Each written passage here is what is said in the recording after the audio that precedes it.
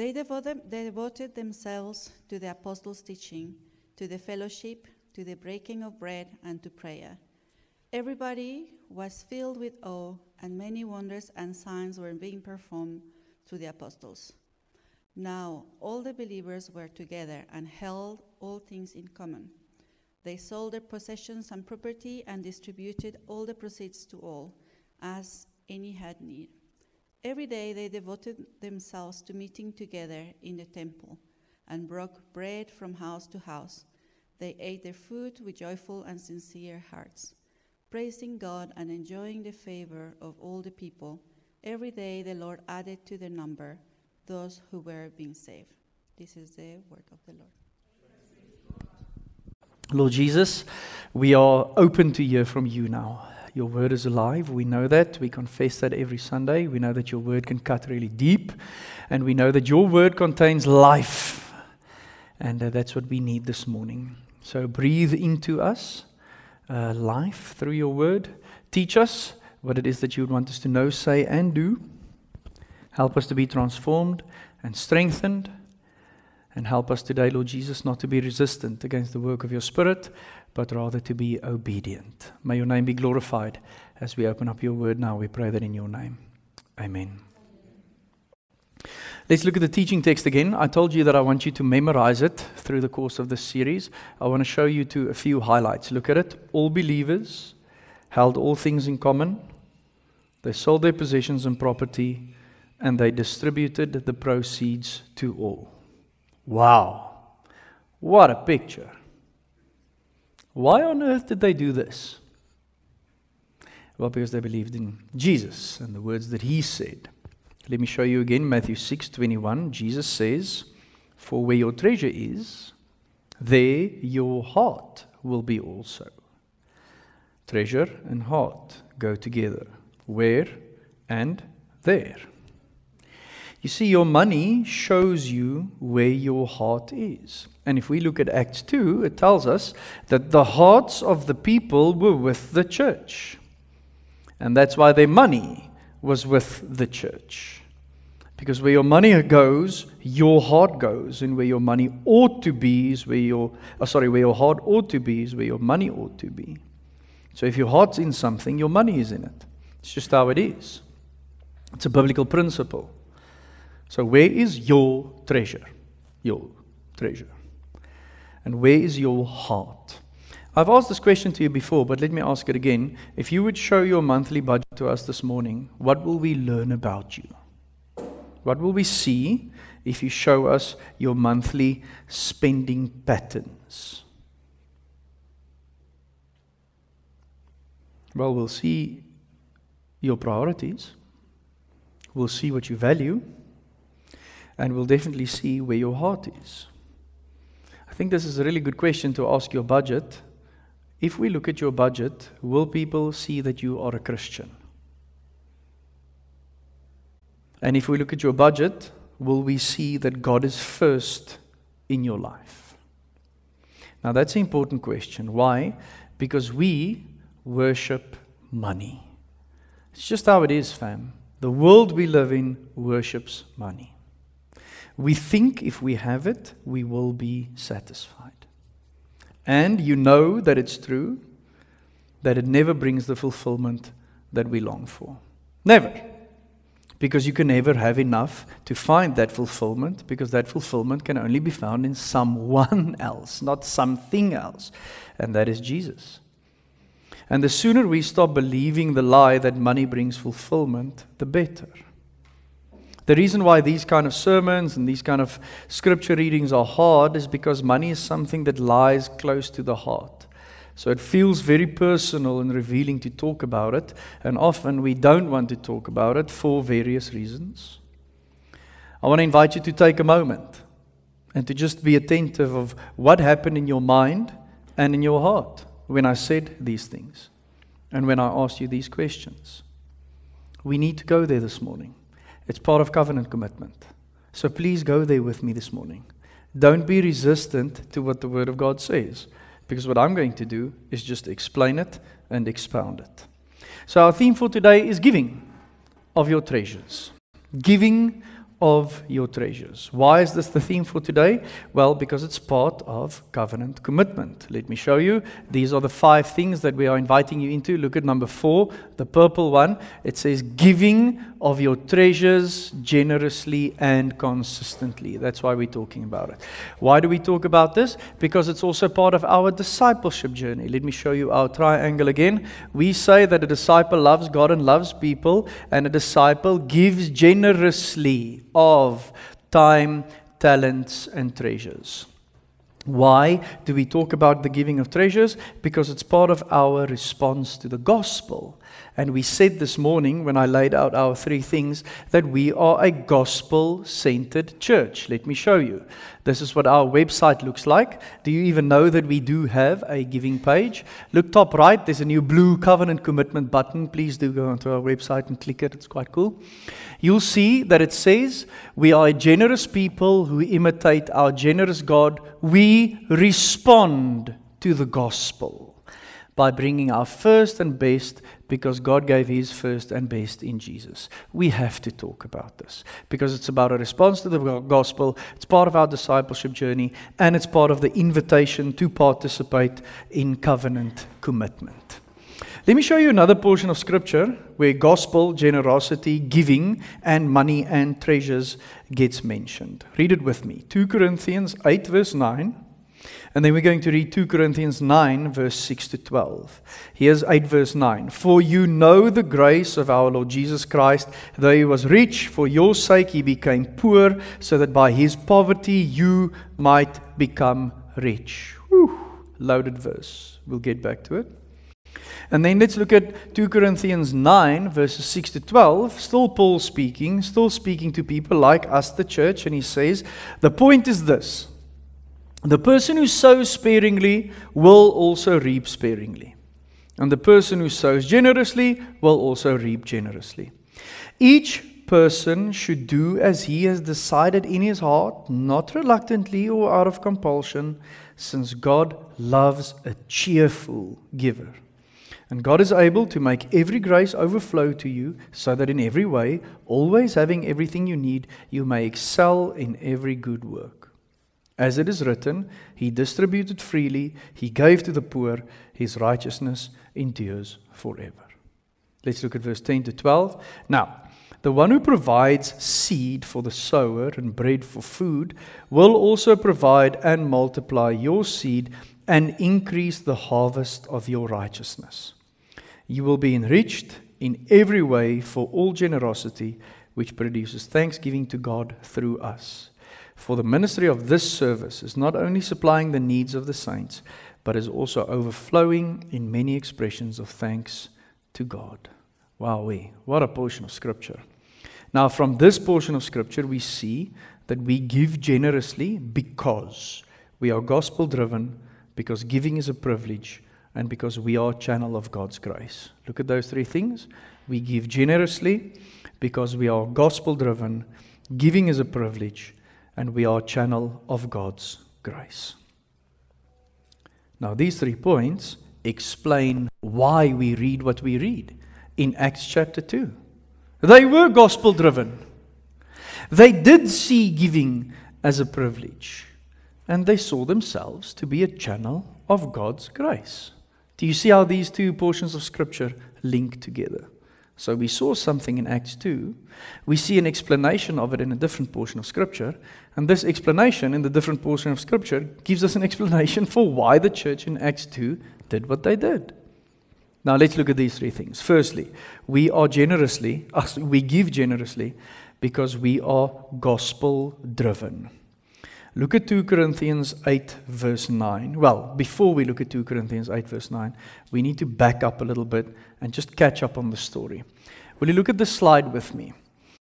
This picture lays out what happens in 2 Corinthians chapter 8 and 9. Okay? So Paul is speaking, and Paul says Jewish Christians in Jerusalem need, and then non-Jewish Christians in Corinthians, Galatia, and also called the Macedonians said, that's awesome. If they need and we have, we will give to them. Okay? And now Paul says to them, you guys forgot what you commit to. You guys forgot what you committed to. You're not giving as you were asked and you were compelled to do. And also, you promised to do something and now you're not following through on it. And the issue we have here, Paul says to the Corinthians, is poor churches are giving way more than you, a rich church. Because the church in Corinth had much more money as opposed to a church like the church in Macedonia. So now Paul says, guys, something is wrong here. Firstly, because you promised, and secondly, because you're being outperformed by the fact that you're not doing anything. Read the scripture with me, 2 Corinthians 8, verse 1 to 5. Paul says, we want you to know, brothers and sisters, about the grace of God that was given to the churches of Macedonia. During a severe trial, brought about by affliction, their abundant joy and their extreme poverty overflowed in a wealth of generosity on their part. Whoa, just hold on. Look at that verse. During a severe trial, things weren't going well for the Macedonians, and that's why they gave much. During this trial, their abundant joy and their extreme poverty caused them to do something, and that was to give a wealth of generosity on their part. I can testify that, says Paul, according to their ability and even beyond their ability, of their own accord, they begged us earnestly for the privilege of sharing in the ministry of the saints, and not just as we hoped. Instead, they gave themselves first to the Lord and then to us by God's will. My word. Can we please give? And can we give more than we actually can? Because we are motivated by something else. And that thing is a big enough motivation for us to get in and to help with this offering. They had a motivation. And what was their motivation? Let's go back to the slide. Their motivation was what we find in the middle and in the bottom. So firstly, their motivation was the gospel. Look at 2 Corinthians 8 verse 9 in the middle. And their motivation was to be like Christ. That's what I appreciated about your video, Connie, is you said your motivation for giving generously is to be more Christ-like. So what did Jesus do? Jesus gave everything so that someone else could have. And the Macedonians looked at that picture and they were like, hang on a second. If we want to be like our Savior, then we should do what our Savior did. And He gave everything. So we should give as much as we possibly can. Why? For you know the generous grace of our Lord Jesus, the Messiah. We've experienced it. And because we've experienced it, it motivates us. And because it motivates us, we could not help ourselves. Look at the highlights in verse 9 of 2 Corinthians 8. You know. And what do you know? Well, you know the grace. And what was that grace? That grace was the great reversal. Rich became poor so that poor could become rich. That's why Jesus gave it all. And that's our core motivation for why we give. Now, I need to ask you, do you know the grace of our Lord Jesus Christ? Do you? Do you know that God looked at you and saw your poverty and saw your need and knew that you needed saving? And do you know that He then decided to give everything to save you and that He actually did it? God loves us, and that is why He sent His Son. And He doesn't want us to die and live apart from Him for eternity. And that's why He gave everything so that we could have everything. Do you know this? If you say you do, then I want you to be sure that you know it more than just in your mind. It should be something that reverberates through your whole being. My kids are still small enough that I can actually pick them up, that they can wrap their legs around me, and that I can get a good old bear hug grip on them when I hug them. Now, that hug starts with, I love you. And then they say back to me, ooh, I love you too. And then I don't know, I say a whole bunch of cute stuff, because they're still small and I'm a dad and they're girls and I love cute words. So I would say stuff like, oh, love a doots, my klein kat doots. And then she would say, oh, love a doots, my papa doots. And then as I hold them, I actually experience what I'm saying to them and what they're saying to me. It reverberates through my whole body. You know what I mean?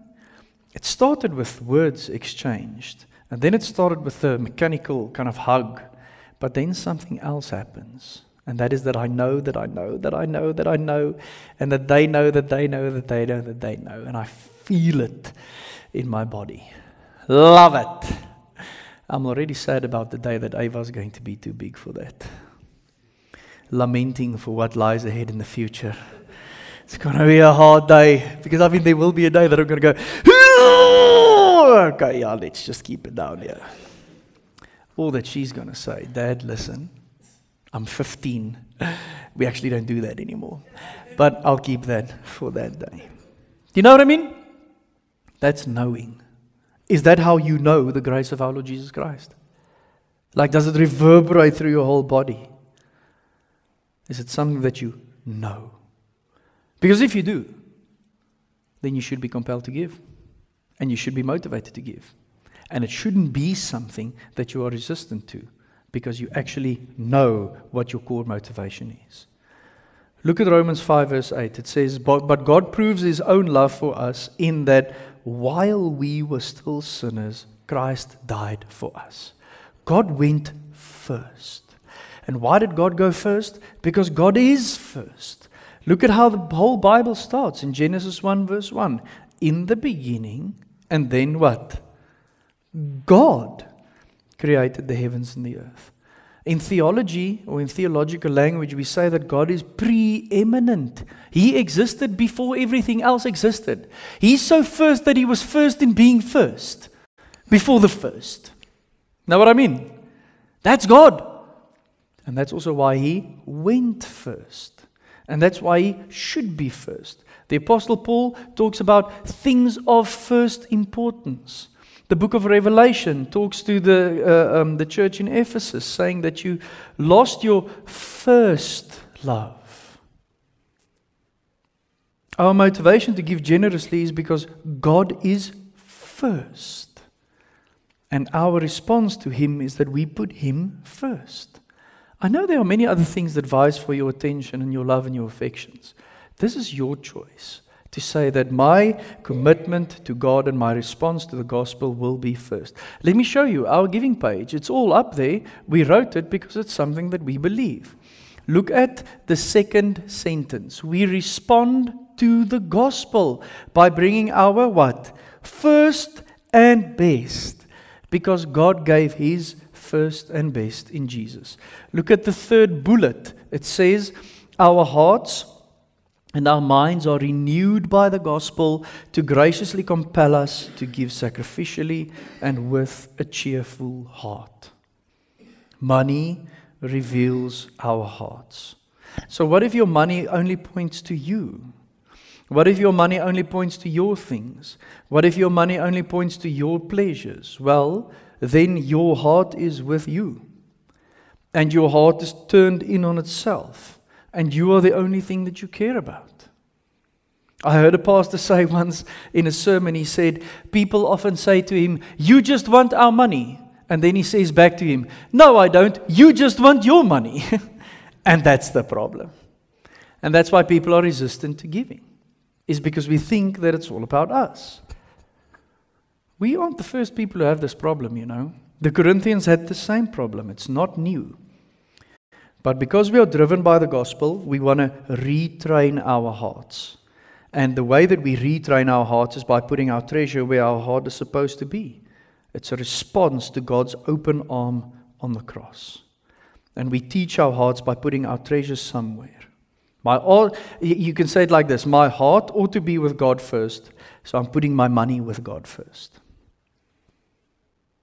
Covenant commitment gives you an opportunity to say, well, I've never given, I'm going to start giving. Covenant commitment gives you the opportunity to say, I've been giving, but I haven't been consistent. And I haven't been generous. So I'm going to do that from this point onwards. Fam, I am now speaking as your pastor. Covenant commitment and you giving generously and consistently is about obedience. It's about your heart. It's about your response. Signing up and saying, this is what I plan to give every month for the next 12 months, is not about honor and shame. Please do not believe that lie. It's not a competition. It's about obedience. It's not about winning and losing. And all of this information will be treated very confidentially anyway. You don't need to worry about that. It's about your obedience. So be freed by that remark. Don't get to that point in your covenant commitment sign up and go, oh snap, who's going to think what of the amount that I put in here? Get to that point and go, this is what God has laid on my heart, and this is what I'm going to write. And I'm going to be obedient to it. We give generously because we're driven by the gospel. We also give generously because giving is a privilege. Look at 2 Corinthians 9 verse 7 again. Paul says, each person should do as he has decided in his heart. Not in his spreadsheet and not in his notebook, in his heart. And then once you know, then you shouldn't do it reluctantly or out of compulsion. You should do it with a cheerful heart. So the word heart is really important here. Why? Because God loves a cheerful giver. We get to do this. It should be something that we do joyously, something that we appreciate as a privilege. And your personal responsibility and your honesty is really important here. Why? Because only you will know. I mean, just think about that. How awful would it be to go to bed every evening and then be confronted with your own disobedience and no one knows about it except you? Think how awesome it will be to go to bed every evening at peace because you are obedient and only you will know. Because Paul says each person should decide. I can't decide for Gladys, and I definitely don't know what's going on in Shiami's heart. You need to decide for yourself. Personal responsibility and honesty. Now, usually when we get to this point, when we talk about money, the elephant in the room is, how much should I give? Like, what is our measure? Do we have a percentage? Don't we have a percentage? Let me show you the first bullet of what we believe giving is all about. All that we have and are belongs to God, bought by the precious blood of Jesus. We don't have a percentage measure. Rather, the question is, how much do I need? That's your measurement. Or, how much do I keep? Because the rest of it can go. The rest of it can be given away. The rest of it you can sow. And that might sound very radical. It's actually not. It's biblical. Look at what Matthew 6 verse 19 to 21 says. Don't store up for yourselves treasures on earth, where moth and rust destroy and where thieves break in and steal. But store up for yourselves treasures in heaven, where neither moth nor rust destroys, and where thieves don't break in and steal. For where your treasure is, there your heart will be also.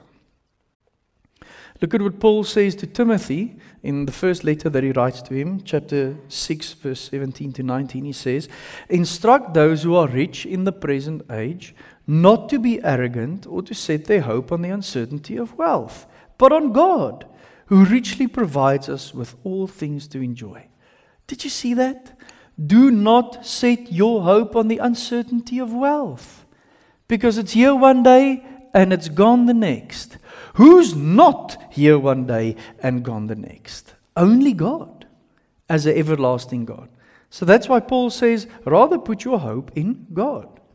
And then he says, tell rich people to do what is good, to be rich in good works, to be generous and willing to share, storing up treasure for themselves as a good foundation for the coming age, so that they may take hold of what is truly life. Our sights are set on eternity, fam. Our hope is in the future. Our hope is not in our stuff. Do you realize that? As children of God, we inherit everything that was given to Jesus. The whole kingdom will be ours. For the rest of eternity. We will have everything we need. Forever. And ever. And ever, ever, and ever, ever. Only the Outcast fans will catch that one. That's where our sights are set. And remember, when I say these things, I say it because it's about your heart and your affections. It's about wanting to give more. It's about wanting to go deeper. It's about wanting to grow. It's about wanting to experience this generosity in its fullness. It's about what Paul says in 1 Timothy, to take hold of what is truly life. Now, how do we do that? How do we take hold of what is truly life? We take hold of what is truly life by trusting. Trusting. Both portions of Scripture that we just read, Matthew 6 and 1 Timothy 6, is about trust. Here's another one, back to Matthew 6. So, don't worry. Don't worry. Saying, what will we eat, or what will we drink, or what will we wear? For the Gentiles eagerly seek after these things, and your heavenly Father knows that you need them. Fam, this is a massive growth point for me as well, you know. I'm not only preaching to you, the Scripture also preaches to me. Every single time I get anxious about money, and about provision, and about everything we need, and I pray about it, and I say to God, God, this is what we need. Do you know what God answers me with? He answers me with, I know. I know exactly what you need. Far deeper and far more than you know anyway. I might have an amount that we need for next month and the month after and the month after. God knows infinitely more what we need.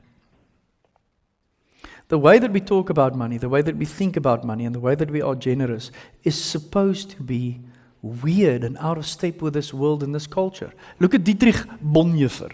He says, your life as a Christian should make non-believers question their disbelief in God. Woo! Ripper. Let's read it again. Your life as a Christian should make non-believers question their disbelief in God. I don't believe in God, says the non-Christian, but you make me question that disbelief. Because of this motivation and this incredible generosity that you show. Covenant commitment is an opportunity that if you are already a giver, and if you're already a consistent giver, this is now another opportunity for you to be intentional about your giving. And to say, well, does my giving look like a priority in my budget? And am I maybe changing some of the other things that I'm spending money on so that giving can become a priority? This is an opportunity for you to think about, is giving governing your spending and your saving, or is your spending and your saving governing your giving? Because that's also a mistake that we often make, is we spend and save and then we give. We should actually give first and then spend and save.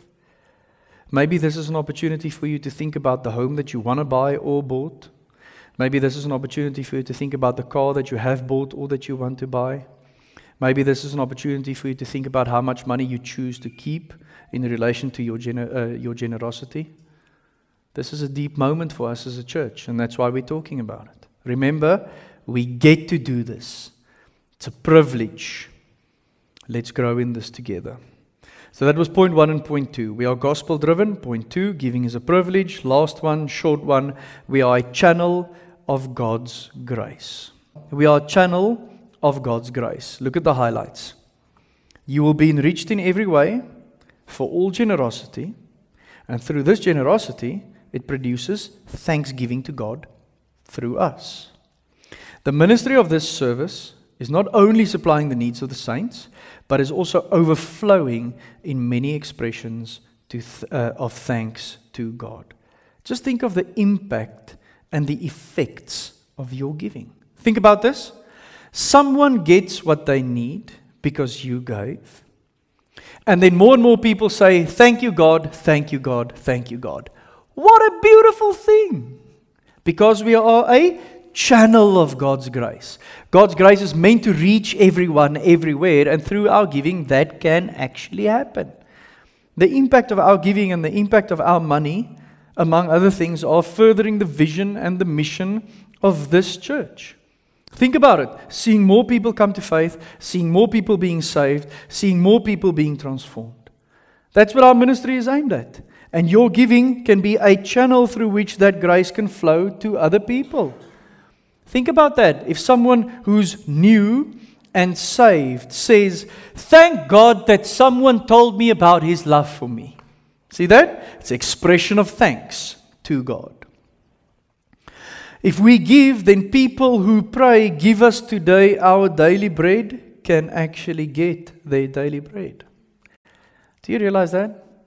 Every time you give bread to someone, you can actually be the answer to their prayer that said, God, please give me my bread today. We long to be a church that can let money flow through us so that people who need daily bread can get daily bread. Our financial position in the beginning of the year didn't allow for that. That was really sad for me to say, well, we don't have enough money to give away any money, which is really sad because we've given away a lot of money because we know that we have people who need. We want to get back to that place, and your giving can help us get back to that place. And then obviously, through your giving, God can receive all the glory because your giving is a testimony of His grace and His character. We are a channel of God's grace. Let me show you the first line, and then the last bullet and the last line, and then we'll be done. Look at the first line again. We are a generous people who imitate our generous God. Do you realize that if you're a selfish person, and you share the gospel with someone, and you tell that person that God isn't selfish, it's really going to be hard for that person to believe you. Think about that. You're telling me about this God, and you're telling me about how awesome He is, and you're telling me that He's changed everything for you, but you are really judgmental and really selfish. So why would I believe in this God? Do you realize that? That's how big the impact of our generosity can be to other people. Look at the last bullet. We show the world what the character of God is like through our generosity. That's why we talk about this, and that's why we do it. See what God is like. And then lastly, like I just said, your generosity continues to help us to carry out the vision and mission which God has called us, both here and in Centurion. Both here in Centurion and beyond. That's the last line on our giving page. That is the impact of our giving generously and consistently of our treasures. Amen. You guys can come and take the stage for us to respond in song. I want to give us an opportunity to respond. So I showed you in the beginning of the sermon that giving generously and consistently are one of the things that we're asking you to commit to during covenant commitment. Maybe today that's your response. Today your response is, I'm going to start giving. Please do it. Do not harden your heart. Go for it. Fill in the sign-up form and put your amount there and stay faithful to it.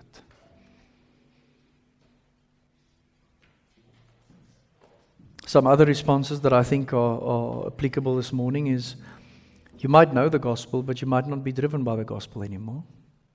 So maybe this morning is an opportunity to reappreciate the gospel again. Maybe you've forgotten that this is a privilege. And maybe you need to say thanks again for the privilege of being able to do this. Or maybe today, your response is that you have been a holding tank or a dam instead of a channel, and that you need to repent of it and say, God, I've been holding on, and I'm going to have to start letting go. Please help me to do that, and please help me to be a channel of your grace. Let's close our eyes.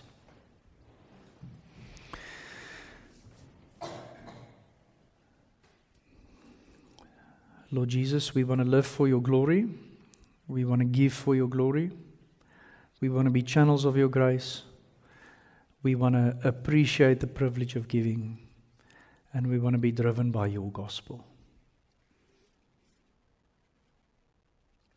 Give us today what we need in this moment, now, to be able to respond to what it is that you want us to do. I pray for all the first-time givers, that they'll do it with a cheerful heart. I pray for everyone that need to be reminded by the gospel, that the gospel will pierce our hearts again. I pray for all of us who maybe have lost the passion for you and have lost the passion to say that I get to do this and this is my privilege. I pray for everyone rather holding on than letting go, that you would free us today, and that you would give us an eternal perspective of where we're headed, and that you would make us cheerful, obedient, and generous givers. All for your glory, Lord Jesus. We pray that in your name. Amen.